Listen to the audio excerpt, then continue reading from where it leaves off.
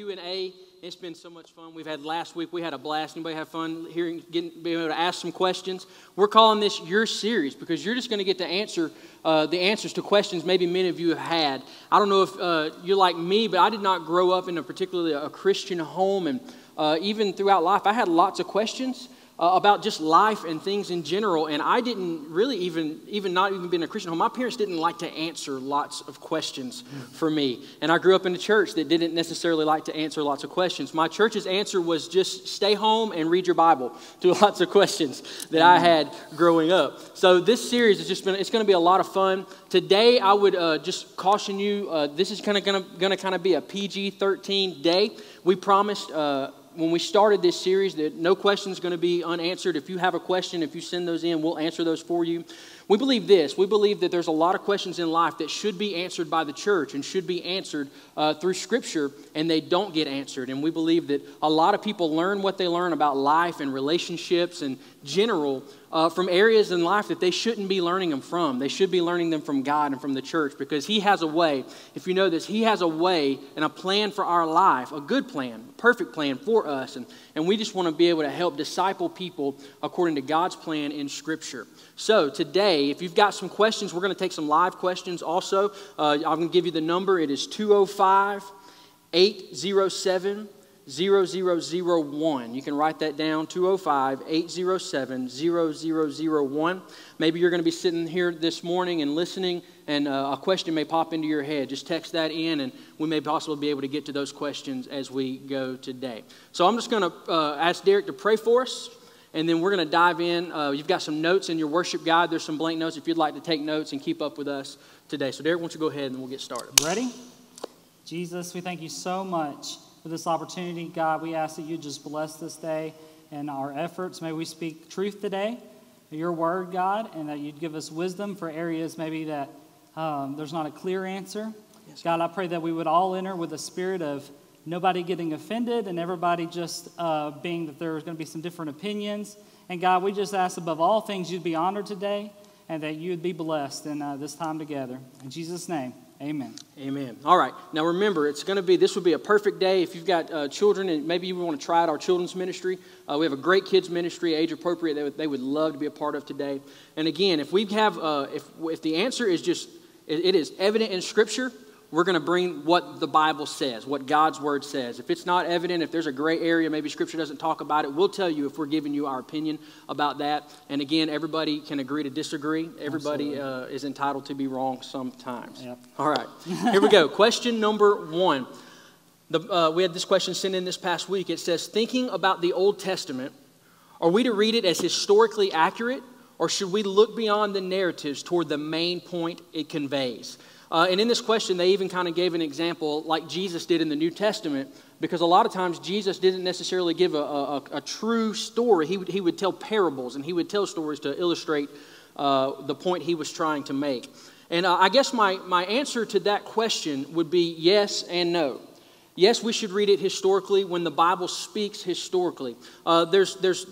The Old Testament is broken down into 5 different categories. So you've got the Pentateuch, which is the first 5 books of the Bible, and even those would probably fall into the history category. There's historical books in the Old Testament. There's poetry or writings. There's the major and the minor prophets, and all of these are broken down into those categories. So I would say this, that when the Bible speaks historically, in other words, when it tells us that something happened in history, when it lays that out, then I would say yes, we take that as history. We take that as a true fact because we believe this. I've got a scripture on the screen for you. It's in 2 Timothy 3:16, and it says this: all Scripture is God-breathed and is useful for teaching, rebuking, correcting, and training in righteousness. So I would say this, that even before we had written Scripture, because the Old Testament wasn't even actually pinned down, it was a verbal communication up until Israel was held captive in Babylon. So they actually started writing down the Old Testament when they were in captivity in Babylon, hundreds and thousands of years after it was even passed down. So for generations and generations, the Old Testament was passed down word for word. They would actually just recite it to their children. If you read in Deuteronomy chapter 6 and 7, it was talking, there's a there's a command given by God to Israel, and it tells them to talk about the word, talk about the law day and night, when you're going to bed and when you're rising up. And what he was saying is memorize it, make it a part of you. David even said, God, I have hidden your word in my heart that I might not sin against you. So they actually memorized the Old Testament. That's how it was passed down for generations. So when they would tell their children of stories that had happened, it was true statements to them. This is what happened to our ancestors. This is what happened to our forefathers. So I would say when the Bible speaks in the Old Testament of history, then we take it as literal. When it tells us that it's speaking, when it's a poetry like the Song of Songs or the Book of Psalms, things like that, lots of those we can take as allegory, or we can take as different avenues of writing so that we can maybe grab the point out of that. All right, we good? Oh, yeah. All right, so question number 2 came in last week, actually, and it says this: will my infant child who passed away be in heaven? What do you think, Derek? Well, this is one of those tough questions, I guess. I'll just say up front, the Bible doesn't have a verse that says that a stillborn baby or that a baby that dies at an early age is going to be in heaven. There's no clear-cut verse that just says this is going to happen or this is not going to happen. This is also sensitive, I understand, because I had to search for this actually in my own life. I had a baby brother. When I was 4 years old, my mom had the baby brother, and he passed away. And so she, was really upset about that. And so for a long period of my life, I really searched for this answer also. I feel like we can look at a couple areas to really see maybe some things we can take from Scripture.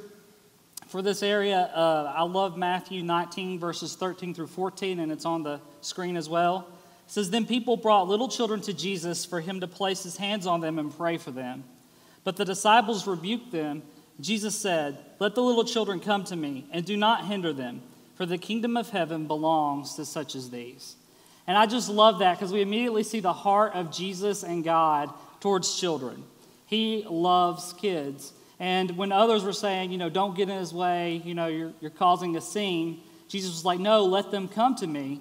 In fact, the kingdom of heaven is made up of children like these. Now, I think that's speaking to a couple of things. I don't think it means that only kids will be in heaven, but I do think it means that childlike faith and children will be in heaven. There might even be a little bit more of a stronger story towards this situation in the Scripture. In the Old Testament, David and Bathsheba were going to have a child. And Bathsheba, a prophet, came to David to tell him that God had said that he was going to take the baby's life. And so David obviously got very upset. And so he started to pray and seek God and just ask God, just hoping that God would spare this child's life. And just praying to God, seeking his will and all those kinds of things. And then I love in 2 Samuel, maybe it really hones in on this a little bit. Chapter 12, verses 22 through 23. This is David's response after the child did die. He said, "While the child was still alive, I fasted and wept. For I said, 'Who knows? The Lord may be gracious to me, that the child may live. But now he has died. Why should I fast? Can I bring him back again?'" And I want you to really hear this part, because this, I think, is our answer. "I will go to him, but he will not return to me." And so David speaks in hope and in faith that he believed he would go to heaven one day to be with this child, because that's where he believed the child was, but that the child would not return from heaven to earth. So I would say this, even though there's not a clear-cut verse that speaks to this, I would say absolutely. I believe that babies are in heaven. I believe that David thought the same thing, as we can see in Scripture. I can recognize Jesus' love for children. And whatever the case, we just trust in God's love and that he loves children. And that we know that wherever the babies are, that he has the best for them, the best intentions for them. And I would even add in questions like this that you even kind of take a look at the character of God all throughout Absolutely. Scripture, and just the love of God for people. That his intention from the beginning of time was that he even sent his own Son for salvation so that we could have eternal life through him. So absolutely, I think that's a good looking answer. at the character, everything that he has shown us, he's a God of love. So awesome. All right, question number 3: is smoking a sin And then what about cussing? So we kind of got a 2-in-1. Is smoking a sin? And is cussing a sin? So a lot of us probably have mixed emotions about this. I grew up in a smoking home my whole life. I never knew the difference until I got married and moved out. I really never even knew the difference of not seeing my parents smoke. So I've got my own kind of thoughts and opinions on that. And then what about cussing? Brandon Matthews was able to go out this week and he did a man on the street video. So if you'll take your attention to the screen, we're going to get some answers of what people may think of that.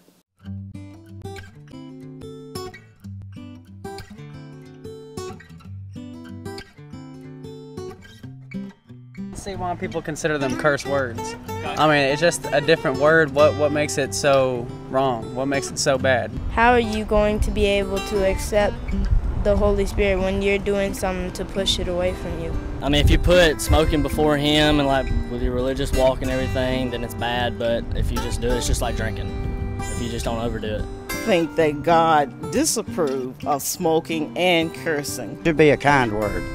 It shouldn't be a negative thought or a negative word. It should all be kind. Well, I think smoking is your own personal choice, but He put it on this earth, and if you want to smoke, you should be able to.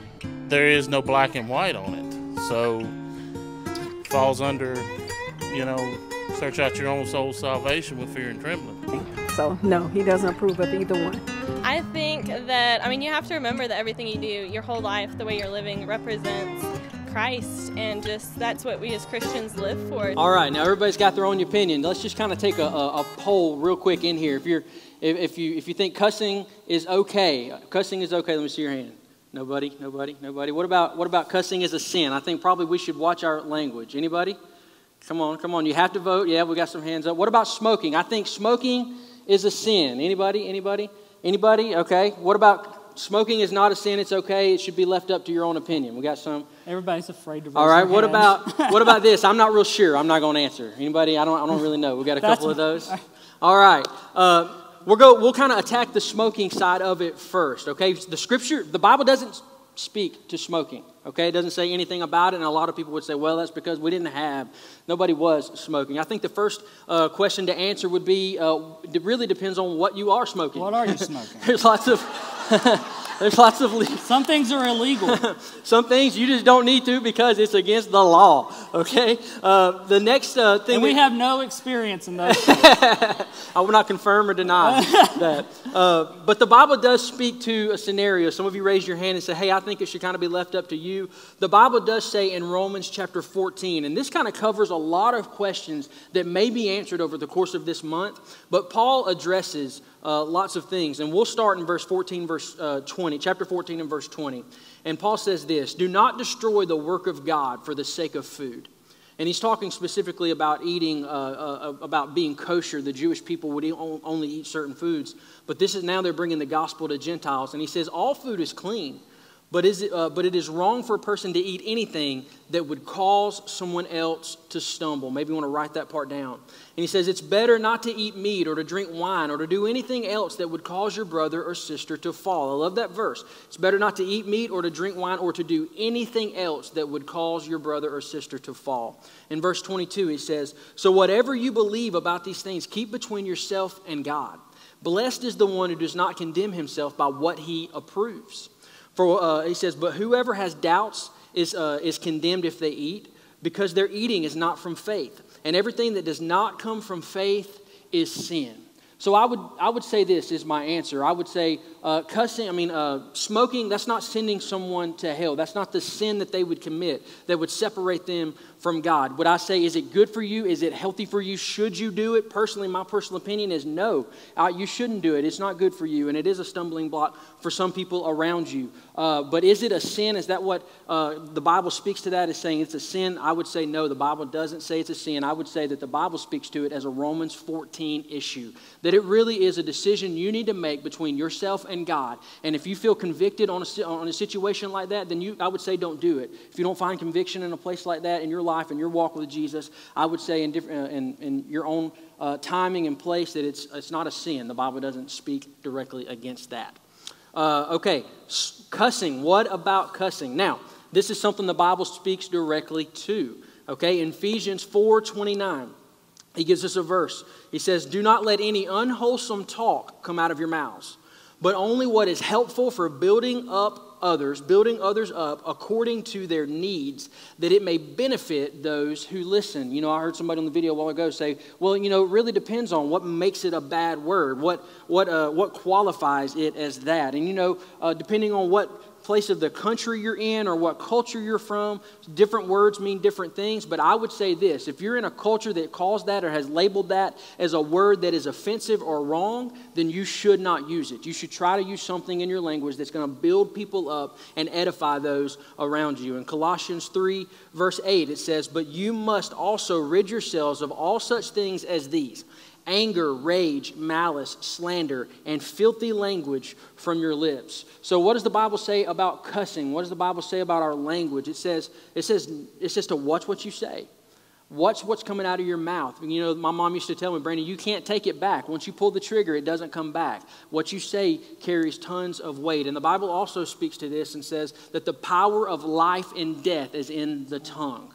And it says those that love it will eat of its fruit in the book of Proverbs. So I would say this: be very careful how we speak and what we say around other people, because it needs to edify those around us. So that always one the Bible, building up. Yes, that one the Bible directly speaks to. Is cussing a sin? I would say yes, because the Bible says don't do it. All right? Question number 4. Now this is a live question that came through, and I'll read this. Let me back out.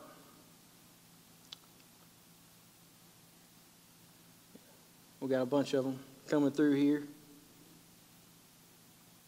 All right, here we go. Derek, I'll let you answer this one. Is it okay to spend the night with my boyfriend if we aren't sexually active? Is it okay to spend the night with my boyfriend? Well, I have never spent the night with my boyfriend. So, I don't know if I'm equipped to... actually, I think that I know I'm on... We have... internet in the auditorium now at Cultivate Church Guest, so I think I have some scripture in Hebrews that would help us out. But as I think about that, I would say this: that if you're a believer, absolutely not. It's not okay. If you're not a believer in Jesus, I would say that it makes sense. Honestly, I'm a newlywed. Well, October I just got married. Yes, taken. That wasn't even my wife screaming, by the way. I think that was somebody. She's back there like, oh, no. But when we got married, I started reading a couple of books about marriage, right, to kind of get ahead, And one of the things that I did read, which was very interesting, that most couples that will go on to get married in this decade, they're predicting around 2/3 of them will have lived together first. And... so as I think about that, I would say, and I can honestly, if I'm being real, I can kind of see why if you're not a believer. One, because these are the things maybe that they would say, well, it's a lot cheaper, 2 incomes for one apartment is a lot easier to do than 1 income for an apartment. And I see that. I see that would be maybe a reason and a justification. Another thing, can we be real? It's you wouldn't buy a car without test driving it first, right? And so everybody's like, oh my gosh, we're in church. Exactly. We're in church. It's okay to be real. You wouldn't do that. And so maybe that's a fault. Like, even if it's not a sexual thing, which can I just say, I really think 99% of the time that's baloney anyway, that it'd be hard to stay the night with somebody. I would say that if you're sitting on the couch too long, it could go places, right? And so, just be careful, set some boundaries. But if you're living together, it's going to go to those places really quickly, I would imagine. And they would, so with that thought in mind, maybe, if we stay together, it's cheaper. If we stay together, we can test each other out. Am I going to like the person I wake up beside in the mornings, right? Kind of give it a test run, because there's so much divorce, and those are some thoughts that people might have. And also, I think people just look at marriage differently than we should as believers. A lot of times we view marriage as just a contract, a formal signing anyway, right? Well, we're married in our hearts already, or some things like that I've heard before. I would say that you have not the accurate view of marriage biblically. A marriage in the Bible is not just a contract. A contract, the best way I've ever heard, a contract versus a covenant is really what marriage is. So contract versus covenant. A contract is protecting me from you and you from me, right? So if we do anything stupid, there's something there to set those boundaries. A covenant is something you enter into, and this is what marriage is, between you, another person, and God. And so when you get married, if a pastor marries you, does the vows, he'll stand up. For example, Pastor Brennan Matthews did me and my wife Nikki's wedding, and he said something to the effect, till death do you part, talking about God and those things. And we made a vow to each other and to God that we would stick it out and that we would try to put each other first. And it was a covenant that we made before God. And so it was feelings aside, we're in this. So I would say that we need to understand covenant. And in Hebrews 13:4, it says, marriage should be honored by all, and the marriage bed kept pure. For God will judge the adulterer and all the sexually immoral. So it says marriage should be honored by all. So I would say that means everybody. Whether you're married or not married, it should be honored. Let me give you this maybe as a thought. If I come home later today and I tell Nikki, I have some cool news. I met this awesome girl at church today. Okay, one, that's not going to go over well. Two, and I'll go on to explain, I feel like I should start spending more time with her one-on-one. Do you think she's going to be okay with that? No. Why? Because we're married. Well, then I'll tell her, I'm going to actually start staying the night with this person. But don't worry, I'm sleeping on the couch. Nothing's happening. We're just friends. Do you think she's going to be okay with that? No. Why not? Because we're married. Marriage should be honored by all in any situation. And as advice, I tell my friends this all the time, and it's something I wish I would have done better. I really tried to do well. But enjoy the stage you are at in life. If you're single, act single. If you're, and enjoy that, because it's a great time in your life that God has given you. If you're in a dating relationship, keep it pure and act like you're in a dating relationship and set boundaries and to honor God. And if you're married, live it up and enjoy marriage. You know what I mean? Do all the things that come with having a good marriage and those types of situations. So I'd say enjoy that when you're there. And if you are living together, I would strongly just say, know that I love you, but just also know that scripturally, I would say get married. Make it right before God. Yeah, and the Bible even says in the New Testament that as believers, we should avoid even the very appearance of evil.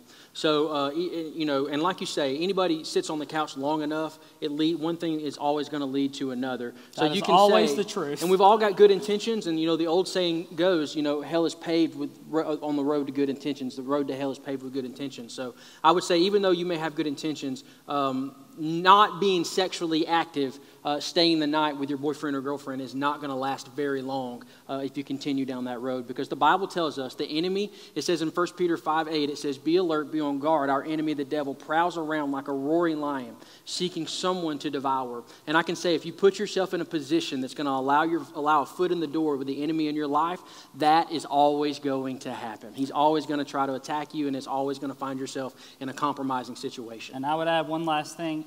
Ephesians 4:11 basically says to live a life worthy, Ephesians 4:1, live a life worthy of the calling you have received. And we see through Scripture all throughout, that's a big calling. It's a great thing on your life. Don't do anything that would separate you from living that calling fully, putting yourself in a position where you can't fulfill that, and also put yourself in a position where others wouldn't be able to respect that calling on your life because they're seeing the sin so evident because you're... That's it. That's a good answer. All right, everybody take a deep breath, go. All right, next question that came in this week made me blush also when I read it, so it's a very controversial question, but we promised that we would leave no things unturned. And hold on to yourselves. Yeah, everybody you thought buckle it's been up. Bad. Just wait. Here we go. Question. Is masturbating without pornography wrong, even though it's physically healthy for you? I love that they even added that part. You know you want to laugh. You can laugh. Even though it is physically healthy for you. The Bible doesn't specifically speak to this area. So is it wrong? I would say no, because the Bible doesn't talk about it. The Bible doesn't say anything about it. I had somebody the other day try to use the verse in Ecclesiastes 9 and 10. Whatever your hands find to do, do it with all of your might. I said, no, that's not what that's talking about. He's talking about getting a job and working. He wasn't supposed to tell you that. He wasn't supposed to say that. Could not believe that. So no, the Bible doesn't speak to it. Okay? Now what the Bible does speak to is lust. Okay, the Bible does speak about lust. In Job 31:1, Job said this: I've made a covenant with my eyes, not to look lustfully on a young woman or upon a woman. So pornography is 100% definitely wrong. It is sin. It is a trick of the enemy to deceive us and to trick us into seeing something that is completely fake and wrong and not right in God's eyes and in our eyes. So we begin to live in this virtual reality world when pornography is evident in our lives. And you can even tell because I was addicted to pornography for years, and I know you can look at a person and the decisions that they're making, and really even be in a conversation with them for not very long time, and you can tell if they're involved in things like this, because the Bible, the enemy really is very good at deceiving people with this trick. So I would say this, that masturbating without pornography, the Bible doesn't say that it's wrong. It's not a sin, but let's be honest, nobody's thinking of mowing the yard during that time. You're not thinking about going outside and working on the car. It's a very sexual thought process going on. So, and if you are, we need to talk later. You have problems. We have issues. So I would say this: if there's a way that you can figure out how to do that and not think lustfully in some situation, then the Bible doesn't say it's a sin. So we can't call it a sin unless the Bible says it's a sin. So just be very, very, very, I would caution you to be very cautious in this area. They said even though it's physically healthy for you, and there's lots of scientific studies and thought processes that says that sexual activity is healthy for the body. I read an article this past week that even talks about masturbation specifically. Talks about, psychologically though, you're proverbially playing with fire, because it's a very addictive thing to get involved with. And the Bible even talks about in the New Testament, Paul even says that I will be mastered by no thing. I will not allow anything to control my life. And I would say that particular thing, it can be very addictive to people. And whenever something controls you and becomes controlling in your life and takes charge over your thought process, I would say that becomes very sinful. So in answering the question specifically, no, the Bible does not say it is a sin, but actually in reality it is attached to lots of forms of sin, and those things can lead to very harmful and destructive things in your life. So my advice would be stay away from that. If you're struggling with sexual sin, Paul says in 1 Corinthians, hey, get married. Get married or burn is what he says. So if you're struggling with sexual sin, sexual addiction, or things in your life, hey, you need to go find a spouse, and you need to be serious about finding a marriage relationship. All right? All right. Not too bad. Everybody okay? We good? Making it through. All right. Next question is a live question. So we'll bring this up. Question is, what about astrology? What do you think about astrology? Derek, you want to answer that? Yes. Astrology, okay. Astrology would be sorcery in the Bible, considered sorcery. I know in Deuteronomy it speaks about different forms of witchcraft and sorcery. And basically, we just need to understand that astrology is when you look to the stars for answers, and that is wrong. Like, you should never look. Carmen gave us the best. Carmen is a 80s Christian singer. And he said, why look to the stars when you could look to the maker of the stars, kind of thing? And so I feel like Carmen answered this for us. Yeah, astrology looks to the stars, and really that's witchcraft. So horoscopes, all those kinds of things is sorcery.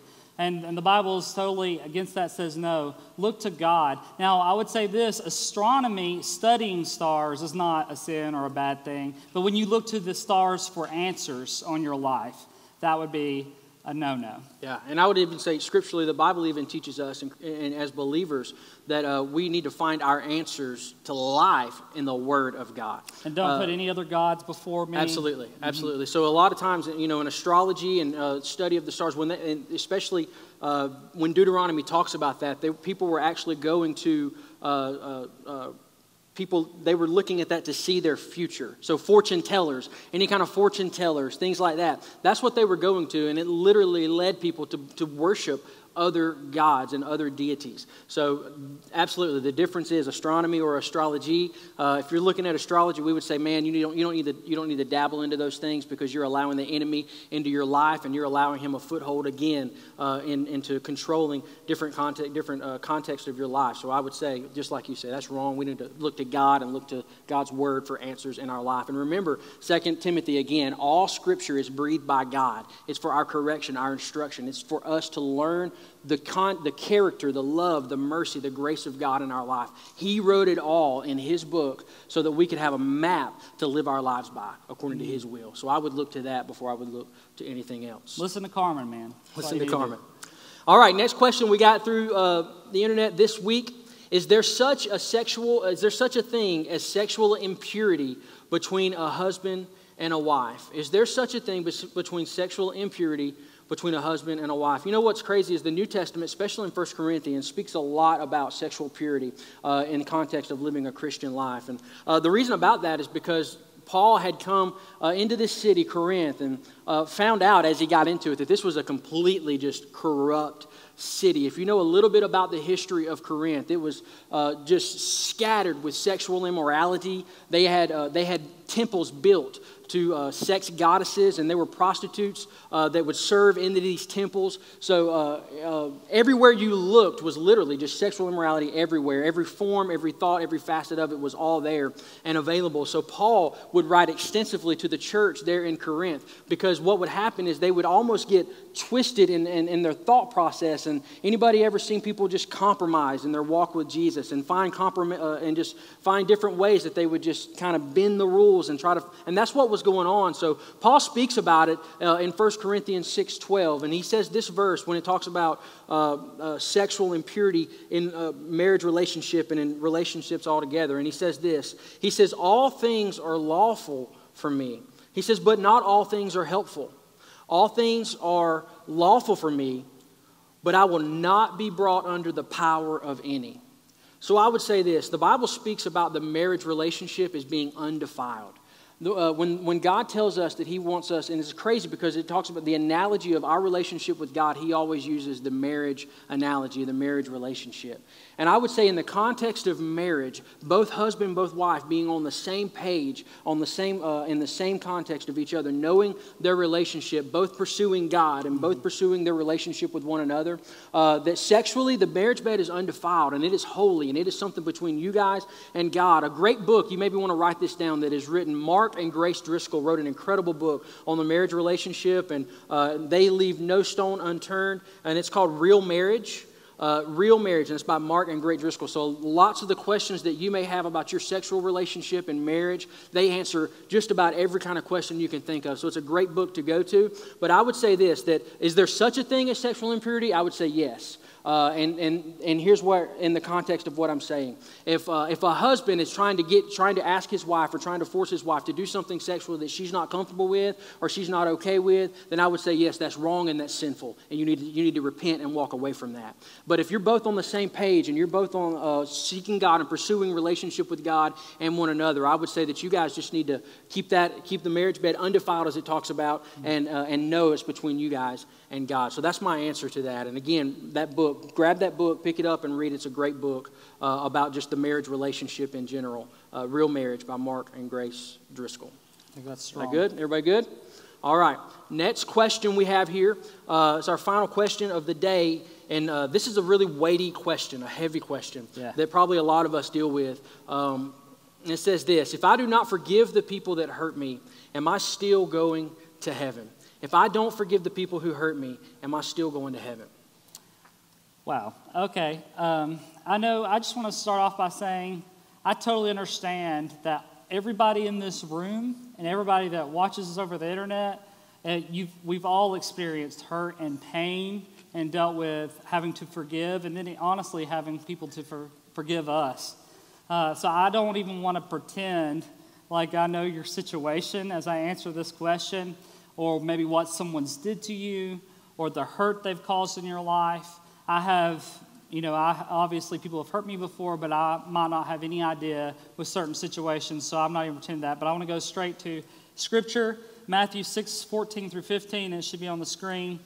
For if you forgive other people when they sin against you, your heavenly Father will also forgive you. But if you do not forgive others their sins, your Father will not forgive your sins. And that's pretty strong and pretty straightforward. I will say this, there's really a conditional statement in there, the word if. If you forgive, then you receive something, then you will receive forgiveness. So I would say the flip side of that is if you do not forgive, then you will not be forgiven. But I want to stop there and remind us that it is not through works that we receive salvation, and that includes forgiving people. Yeah. Forgiveness is always a byproduct out of your relationship with God. That's it. When God has come into your life and you've accepted Him and you're starting to walk with Him and know Him, just enjoy His presence, something that always comes is forgiveness, learning to forgive those. I've heard this said before, and I believe it is the absolute truth that Christians should be the hardest people to offend. Some of us wear our feelings on our sleeves, and a little anything gets us offended, and then we're going to have a bad day and then never forgive the person. And I would say if that is you, I would check myself with my relationship with God. Because a relationship with God, it just alters all of that. I also love in Colossians 3, verse 13, it says, bear with each other and forgive one another. If any of you has grievance against someone, forgive as the Lord forgave you. And that's not a suggestion. That was a straight out commandment. Forgive like God forgave you. Now, that's real weighty because look at the forgiveness that God has shown to us. Yeah. And as we look at that, that's a big deal that He did send His Son. He did die on the cross for us. And I would even say this, even as Jesus was on the cross, He had 7 statements, okay? Which was, not getting into all of it, a really hard thing for Him to do was to talk while on the cross being suffocated. That's how He was dying from the cross. And so anytime you would talk during that, it's a big deal, okay? Yeah. And you might want to listen to what He's saying. And one of those statements was, Father, forgive them. And so that's the kind of way He has forgiven us and the weight of that. So when we understand the way He has forgiven us and how much it was a priority and His mission, then it puts a lot of, I guess, a lot of impact, and that's the way we should learn to forgive others. And that can only happen through the Holy Spirit. And I would even say this, it's a command. You said this wasn't a suggestion. Mm-hmm. And I wouldn't say this, going to the character of God and who God is for our lives, God would never command us to do something that was impossible.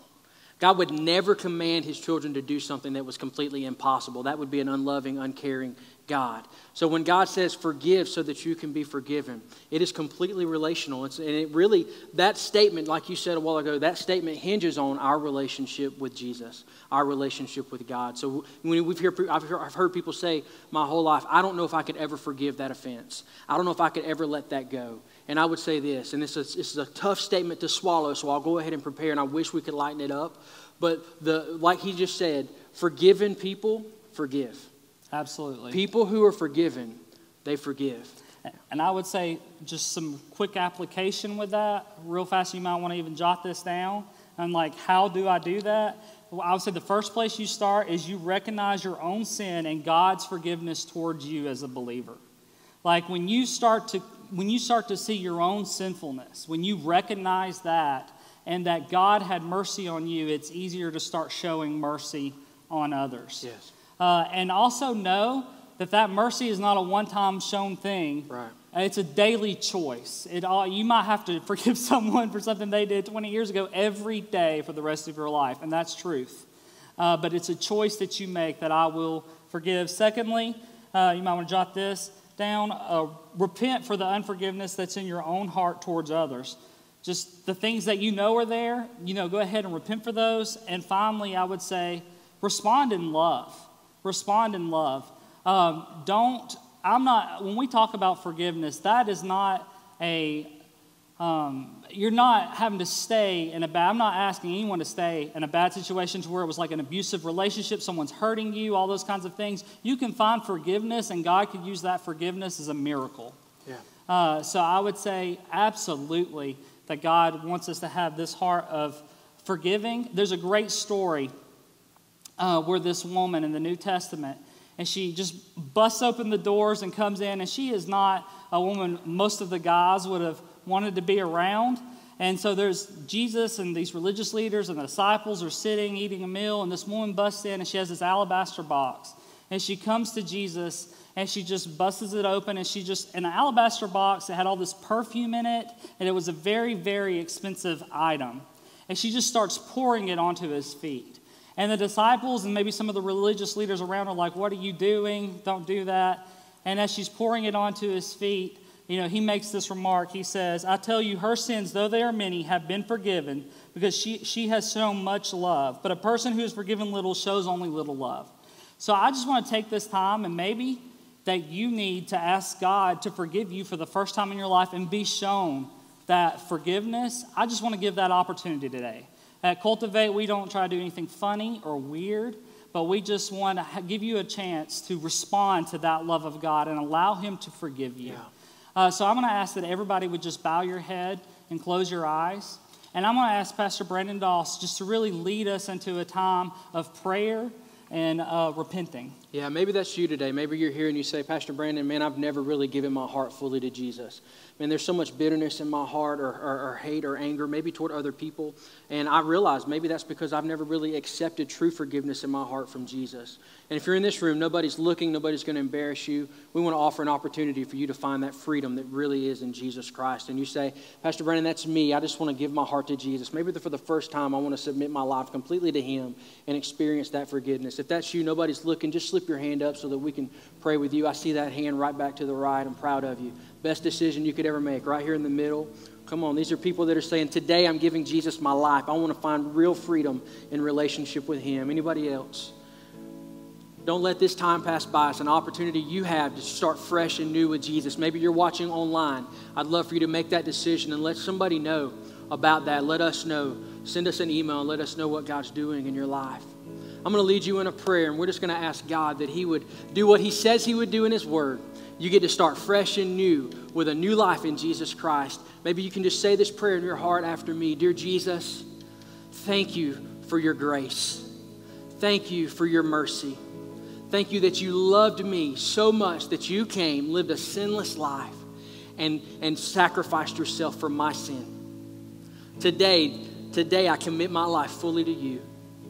Through your grace and through your mercy, I start fresh, completely clean. I lay every sin down. I lay my past at your feet, and I'm going to walk out of here different.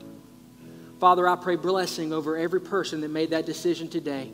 We celebrate new life in Jesus. In your name we pray. Amen.